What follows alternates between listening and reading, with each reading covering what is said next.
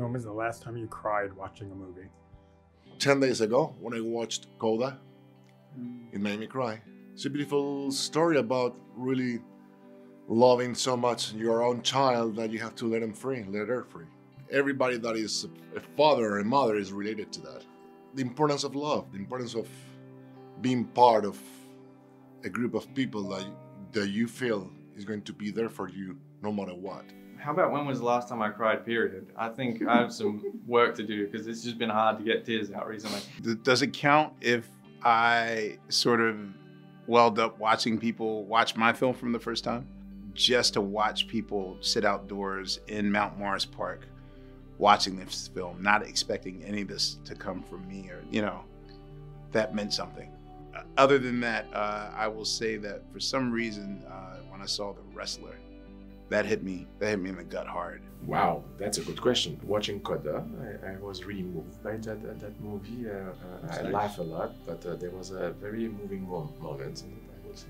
I mean, I'm a weeper. I cried watching Encanto. That wasn't that long ago. The reality about like an animated film about generational trauma, dynamics between families. What I love so much about Encanto is that it is so diverse.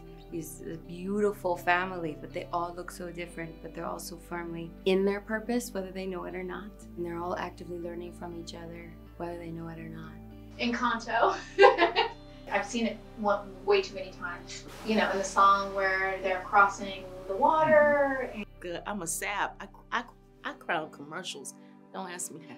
I cry watching commercials. But I did say that I cried a little bit watching the end of this film, watching Sanaya Sidney, watching her walk out of that locker room in defeat, but in victory at the same time.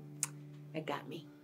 I was sobbing like in an embarrassing way in the movie theater. My mask was wet when I saw The Eyes of Tammy Faye. I think Jessica Chastain is so brilliant in that movie. In a friendly way, indicted all of us for the ways in which we weren't loving or empathetic. And I just felt so much for her. I cry all the time, actually. I tell you what, I watched A Dog's Purpose on a flight. It was just part of like some of the older films, and I weep. Like honestly, I think dog death in movies is so sad, but when it happens again and again and again, it's honestly heartbreaking.